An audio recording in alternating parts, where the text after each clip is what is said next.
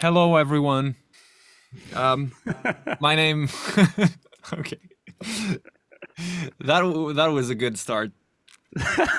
Good So, idea. hello, everyone. My name is Ivan Mihaljevic, and I'm an authorized CVT teacher from Croatia. And I'm Aaron Perry. I'm a CVT certified vocal coach in Germany. And originally I come from England. So, what is CVT? CVT stands for Complete Vocal Technique, which is a method developed by Catherine Sadelin in Denmark. Why CVT? What would you say to someone who asked you, like, why choose CVT?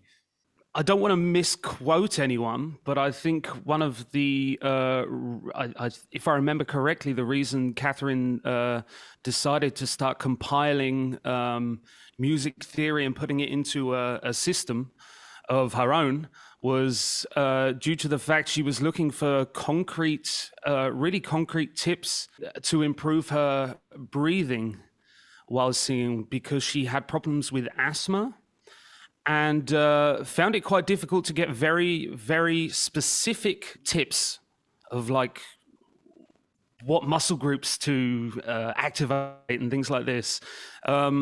It was definitely my experience as well when I first started having vocal coaching that the ideas and the tips that you get around breathing were sometimes quite abstract. And yeah, this is when you ask the question, why CVT? This is why, so that we can get some concrete information about singing. Yeah, absolutely. So the whole method is it's science research based. So CVI, Complete Vocal Institute, is doing a whole lot of their own scientific research, and many of it is published in peer-reviewed journals such as Journal of Voice. Basically, the idea is that the technique needs to correspond to human anatomy and physiology. So, giving instructions that make sense from that point of view. Another great thing, in my opinion, is that it kind of tries to cover all of the sounds that the human voice can make and categorize them and find ways of teaching them. So it's not just, one sound and that's what you need to sing like. It's like you can do all these different things with your voice. With it comes the idea that vocal coaches or singing teachers' own taste is not important to the singer. The singer kind of needs to decide what he or she wants to sound like, and then the teacher is there to help them get there. That makes it a genre-free approach, like it can be applied to pretty much any genre, because you don't have a certain sound ideal that you need to always respect. Some of the things that I've found very helpful were when I started out, I was struggling with singing high notes, which was something that I over time became obsessed with. And particularly, like so many singers, particularly like strong high notes. Some of the other methods that I've come across over the years have taught me how to get high notes, but it was always sort of in a, very held back and ah, that kind of thing, not that powerful sounding. And CVT helped me to really get that yay thing going. Then the other thing is vocal effect, rough vocal effects. CVT, I think possibly the first method that looked into how to teach, sounds like, yeah, yeah, yeah, yeah, yeah, yeah, yeah. How to get sounds like that singers wanted, how to teach them and how to make them in a manner that's not damaging to your voice. Yeah, I know. I actually, my experience mirrors quite similarly what you experienced when you started singing. I also, my initial experience learning how to sing was in classical singing. And I developed very, very quickly a sound ideal, or at least I produced very, very quickly a sound ideal that wasn't my ideal, but it was the ideal of my vocal coach. So I was singing the songs that I loved to sing at that time in my life. It was probably Robbie Williams and Queen as well. And noticed that as much as I wanted to sound like Freddie Mercury, for example, I was sounding more and more like Meatloaf. And that was a frustrating experience for me because, with Meatloaf's sound, the highest note that I wanted to reach, like in Queen songs, Somebody to Love, or even The Show Must Go On, they were just unreachable with a classical technique, at least for me. And I ended up stopping my classical voice coaching at some point when I began to notice there wasn't any further progress in my vocal development. You just switched over to singing every day. Soon found out almost on my own that when I just let go of the Meatloaf-like sound, the classical sound, and start producing a lighter, warmer sound, that I find higher notes much easier to hit. Yep. And my experience a little bit later was then with Still voice training, which was really helpful in explaining and helping me understand why these lighter sound colors were making it easier for me to hit the higher notes. I also learnt my first little bit of information about distortion from Still voice. That was in 2010. That's interesting. Ever since I found CVT, I now have a variety of vocal effects that I can individually switch on and switch off, which wasn't the case for the longest time. So, could you give an example of the Meatloaf sound versus the other sound? Yeah, sure. So, whereas Freddie might have I don't pay all on my own, Meatloaf would sound, I don't pay all on my own, and I would do. You get the picture. So you've also learned to do that sound high in the meantime. Yeah, in the meantime, yes. So it's quite a big technical difference. Just what a few sound color changes, what a difference they make with how easy it is to hit, or easy or difficult it is to hit higher notes. So yeah. So our main topic for today is how to get started with CVT. Yes. So one thing I also wanted to say before we move on with how to start CVT. I initially had an experience with dogmas. And this is one of the things that I love about CVT. There are no dogmas. So, for example, when I first learned to sing, I had to stand straight, keep still, relax your jaw.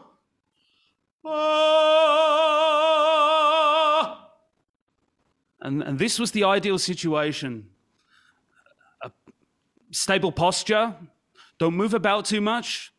And there were also things like a falsetto. You shouldn't touch falsetto. You don't really need it. It's okay as an effect for pop music if you want, but don't use it too much because it'll ruin your voice.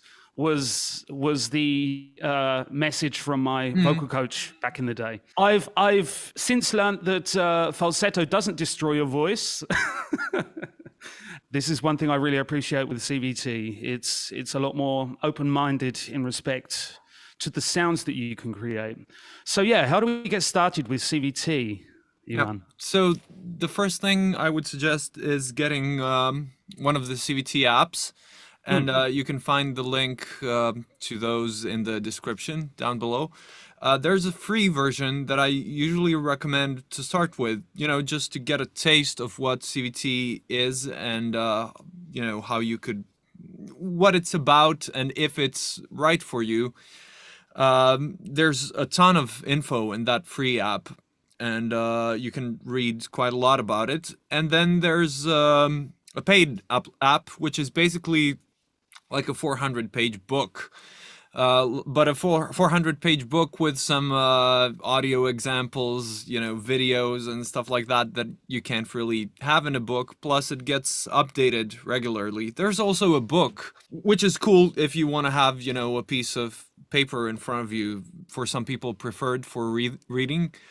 The benefit of the app, though, is that it gets updated. So since CVI is doing a lot of research, they're constantly developing and improving the method.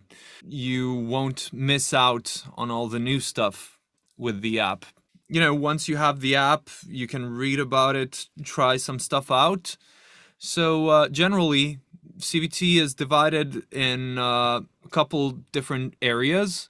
The first of them are the 3 overall principles. Then we have the vocal modes. Then we have sound colors, effects, and then kind of all the other stuff like, microphone technique, interpretation, and so on.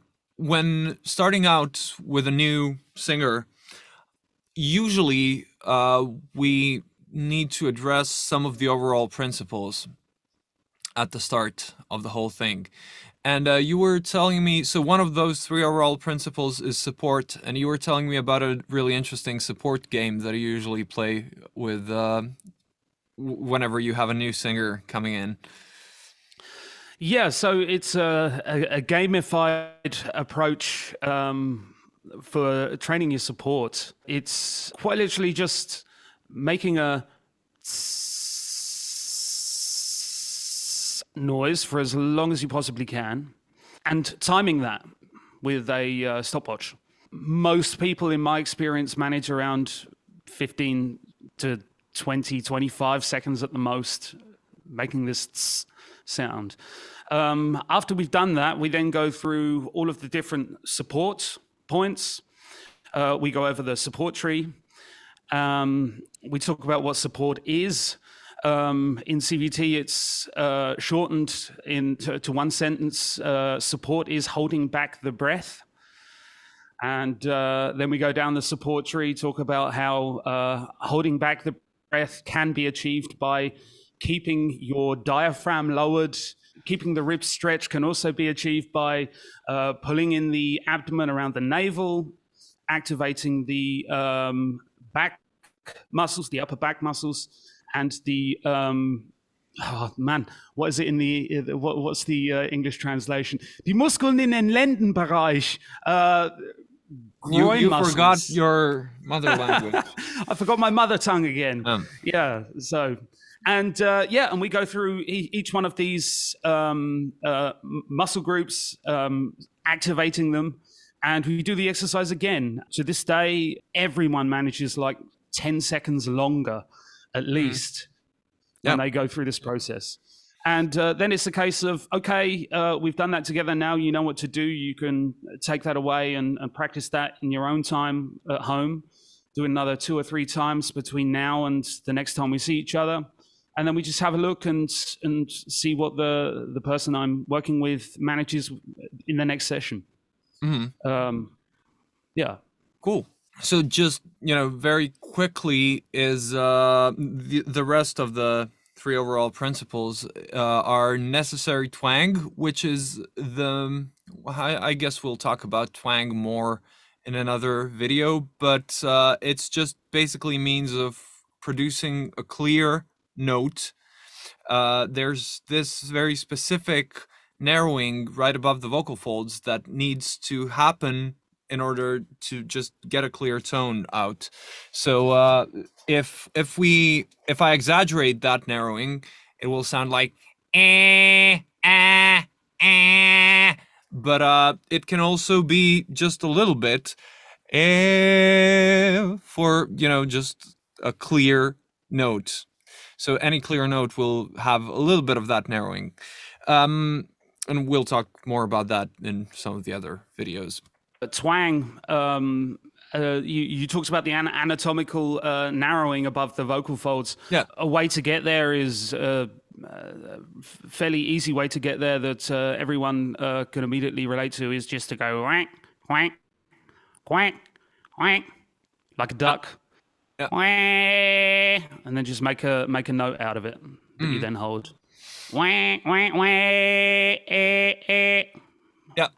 So just a quick tip on that, because twang often gets confused with nasality, and oftentimes when we try to demo that quacking sound, we kind of have both of them together in the but twang is not nasality, so I can take the nasality away. And you can also check by pinching your nose and seeing if the sound changes. So the sound is staying the same. If I have that will change the sound. So just for people watching this and trying to make sense of this, twang is not the same as nasality, because sometimes you have people doing and thinking they're twanging, and that's just being nasal. Yeah. Then we have not protruding the jaw, so not doing this with your lower jaw, which is something that I don't find happens so often. Also, some singers seem to be able to work with that fine, but if a singer gets into some trouble and I see them doing that, that's something that I will usually try to correct. So then we also have avoiding tightening of the lips, so sort of singing like this, that can get you into trouble on high notes. And you can especially see that on like ooh vowels, like when people go for ooh and get in trouble. So learning to do oh without that thing is rather helpful. So Sure. we talked about the overall principles. So what are the benefits of following and working with these three overall principles? Yeah, the benefits are that you can sing louder if you want to. You gain more control over your voice. You don't get tired and fatigued, and you don't get hoarse. So it's winning all round, basically. And basically helps you use your voice more efficiently. We could put it like that. Yeah. So that's it in short about three overall principles. The next step is, we have these vocal modes. What are the modes?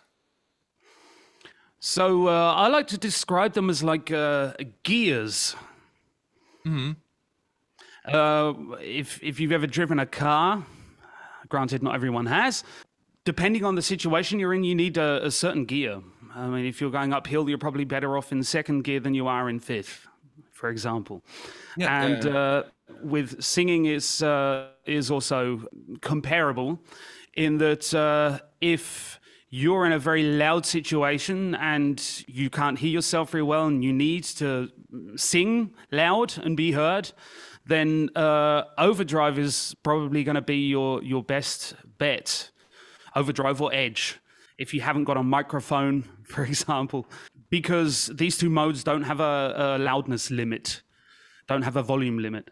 Modes are a specific configuration in the vocal tract, and also that influences what the vocal folds do themselves. So basically, the whole system together, we have these different coordinations that we can get into, and there are specific coordinations that are sort of more efficient than others, and we call them centers of the modes. So you can recognize them because suddenly, it takes less effort and energy to do it. I think the first thing to understand about the modes, if you've worked with another singing pedagogy system before, they are not the same thing as chest voice, head voice, mixed voice, whatever. So not based around the same thing. There's another thing that kind of covers that, and it's density in CVT, but I think we'll for now skip that. But just so you know, that's not it. So then the thing to understand is metal. And what is metal? Because CVT talks about metallic modes versus non-metallic modes, sounds that have metal or don't have metal. So, usually people are like, okay, what's this metallic sound? You could describe it as brassy, like a brass instrument, to me. And to give some sound examples, like "hey" doesn't have metal, but "hey" has a lot of metal, and you can hear that brassy character poking through. It's very much linked with volume. So the more metal we have, the more volume we have. But there's a certain, range of volumes that we can use without actually getting metallic. So, from very quiet up to about there, and something happened there.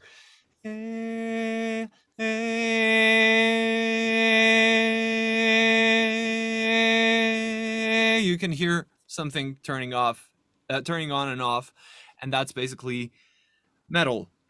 That's a change in mode. Yep, exactly.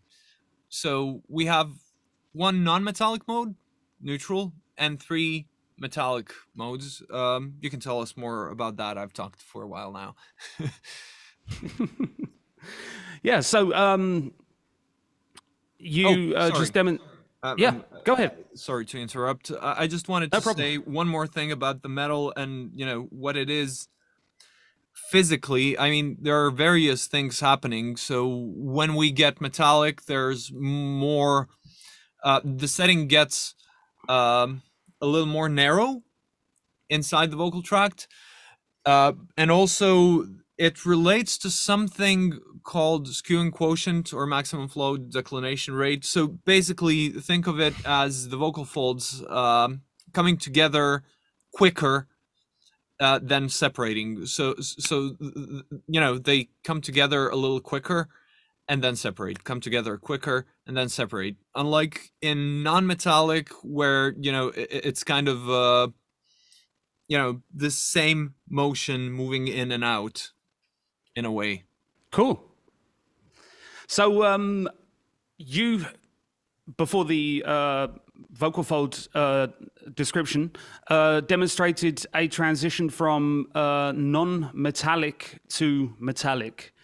And you specifically there didn't state what mode you were changing to. Yep. Because just the concept of metal.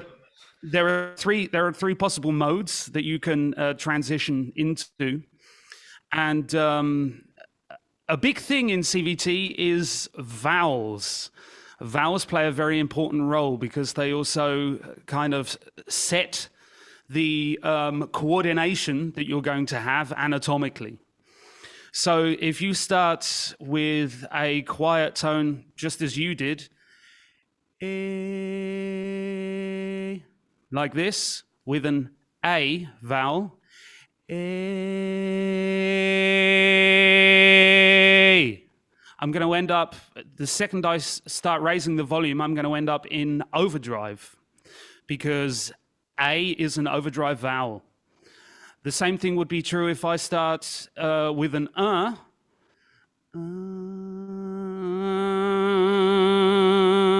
going to end up in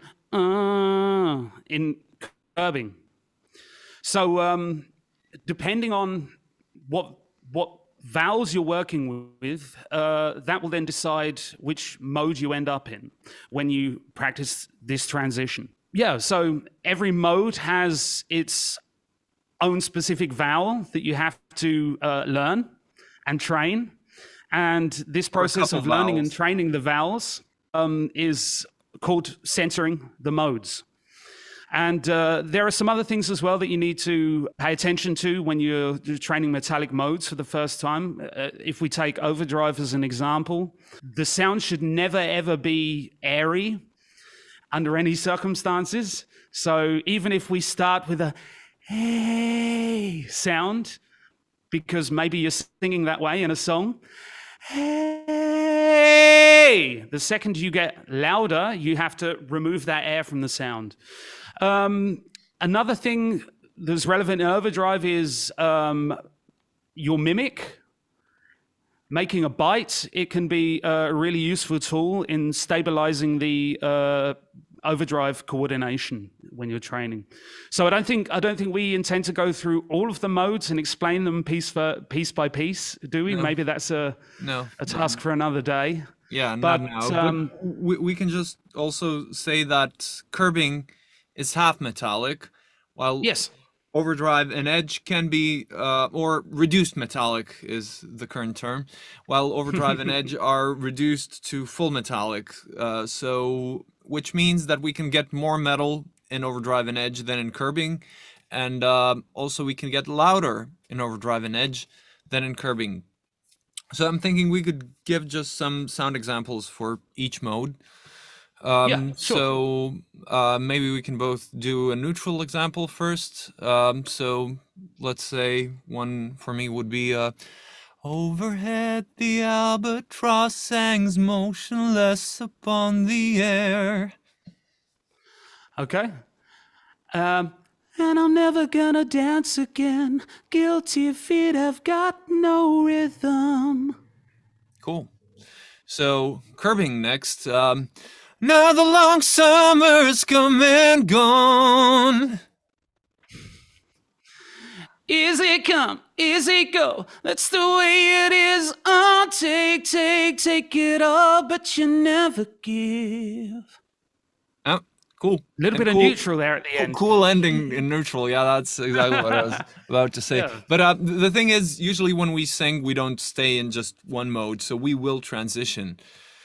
Okay, so overdrive. My gift is my song. Can anybody? Cool. And edge. I walk through the valley of the shadow of death. The show must go on. Okay, now I gotta do high one too. Yeah. Show must go on. That ended in overdrive though. So started edge, and then on was overdrive. Yeah. Show was more edge direction. Yeah. So every mode has a certain set of rules that apply to that mode, and that we need to respect while singing in that mode. And if we don't, one of two scenarios will happen. Either you will change the mode, or you will get stuck. So kind of, an often heard example is trying to go above the volume limit of curbing.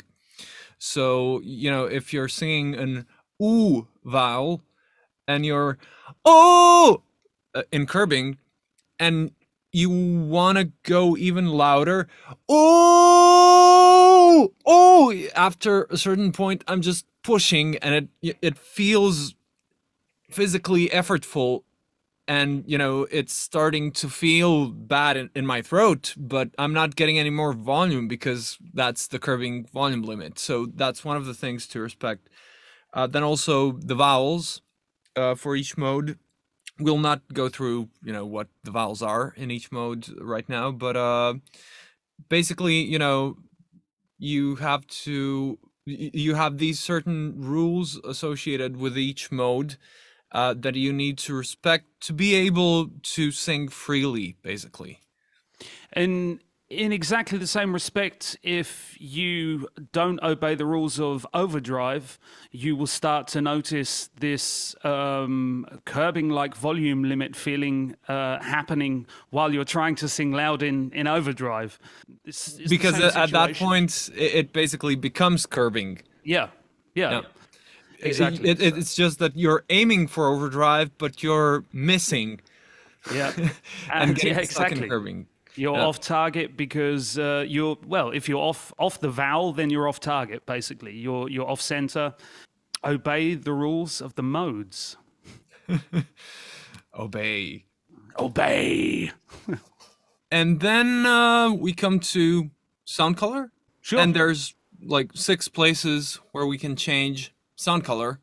You can drastically change how your voice sounds, like make it very bright and, very light sounding. And, to the other extreme, you can make it very dark and dopey sounding.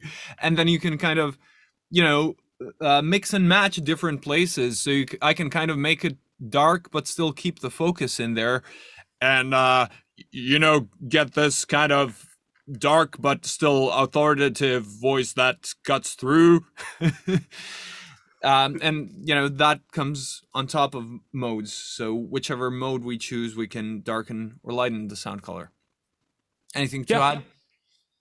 I think you covered it, to be honest. Okay, cool. And then we have the vocal effects. Vocal effects are something that we can add onto the sound. For example, we're both rock singers, so we love distortion. Which basically, if I go from a clean note to a distorted note, it would sound like eh.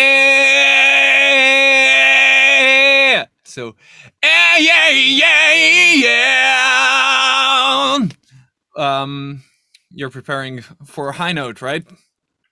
No, I can see your hands on the piano. No, I'm not going that high.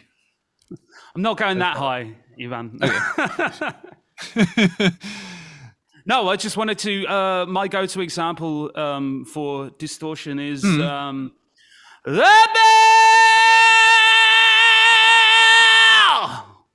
Nice. So this is a Queen song. The bell rings is my go-to example. There's a nice little bit of distortion there. Yeah.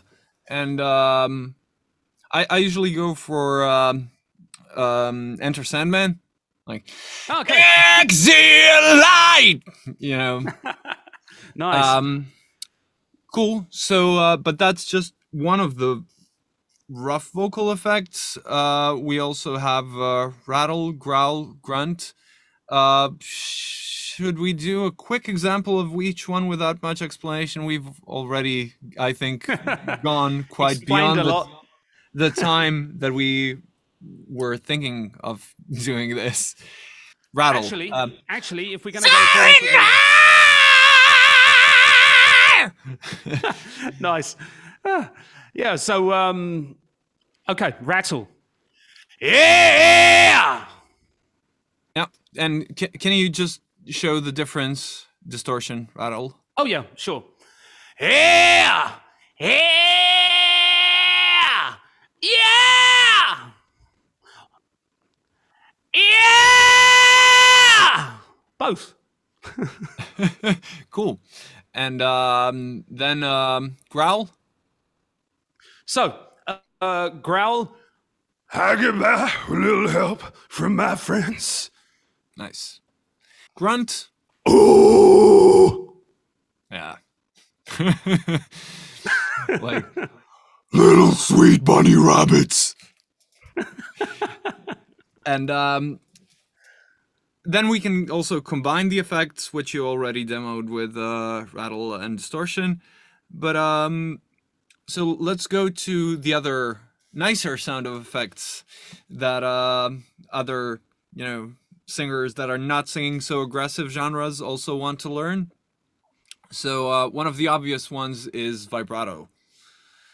So I think we've given examples of that already, but it's like, hey, there's actually a couple different ways we can do vibrato, but let's leave that aside for now as well. Okay. So Um, one thing I really appreciated with CVT, and this is I thought I'd mention this because it's something I always mention in the presentation when I'm presenting CVT, is the fact that in CVT you train a vibrato with a tempo, with a metronome, often.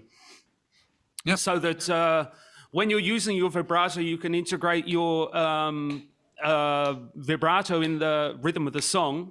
Yep. And an example I like to give is 1, 2, children of the damned. I don't know if you could Yeah. follow that.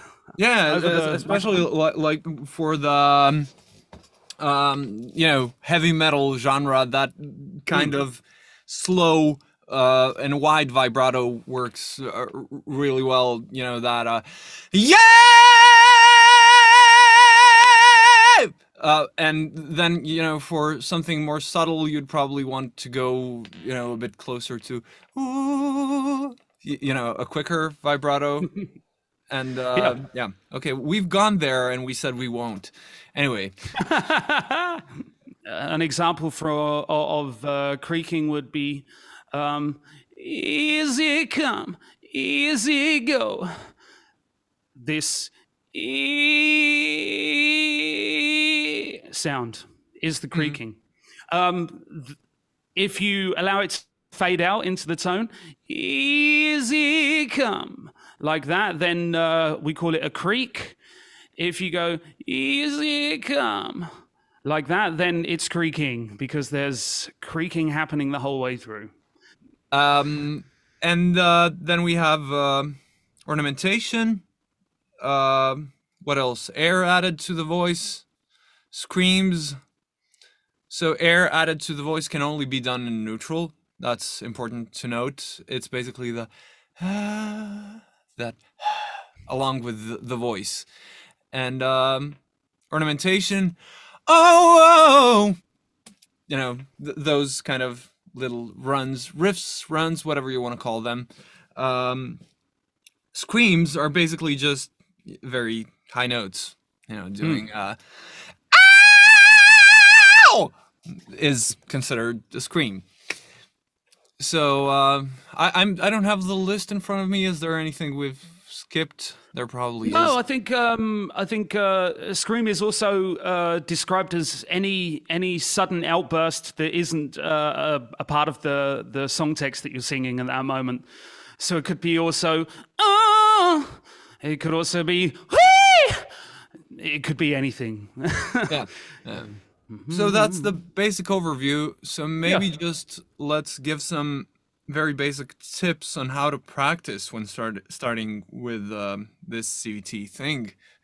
As I said, get the app, and in it you will get some sound examples of what the different modes sound like. Then I would say it's important to make the exercises simple. So don't go and, if you've just started out practicing Edge, don't try doing 2-octave arpeggios very quickly right away. So kind of, make the exercise simple, make it one vowel, one note. Work through your range, make sure that you can do it, then add in notes as you go. And, basically work towards a phrase. So if you have a phrase in your song that you would like to use, I don't know, overdrive in, practice just single notes with overdrive vowels. Then, and in overdrive, of course, because you can also do the overdrive vowels in neutral. Gradually build it up, add more notes, add in consonants, work your way towards singing that melody. So, after doing some single notes, some 3-note scales and so on, you can also sing the melody of the song, but just one vowel. Then, incorporate both overdrive vowels. then add in some consonants in there, and then, try to sing the line with the actual lyrics. Yeah, there's my dog. That's the 21-step process that I think you're describing there, right? Yeah, yeah. Yeah. So the number of steps can vary, of course, but yeah. Of course, yeah. So one tip I like to give. A lot of my singers have problems finding a suitable time of day where they can be really loud when they practice at home. And then there's the tip, well, your drive to work is 20 minutes or a half an hour. While you're listening to the radio in the morning, instead of singing along to the song, maybe practice some overdrive. And if there's a song you like, just sing along to the song on your way to work. Don't do it if you're in public transportation, though. Oh, well, good point.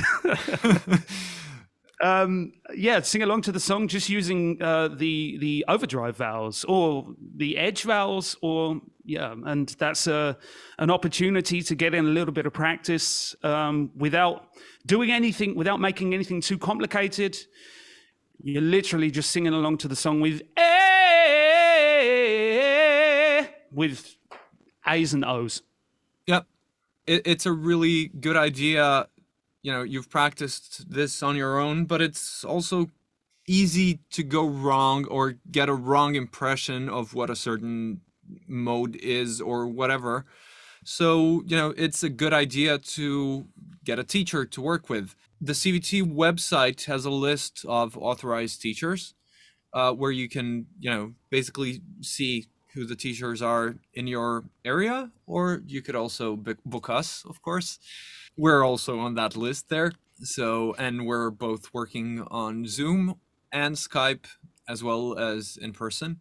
If you want to see more videos from us that we definitely plan on making, hit that subscribe button below and the bell notification to get notified when we post new videos. And if you want to book a lesson with us, you can also find our contact details in the description below. Yeah, I'd also like to say, if you enjoyed this video and you know other people that you think might find it interesting, share it on social media. And yeah, we hope to see you next time. Bye-bye.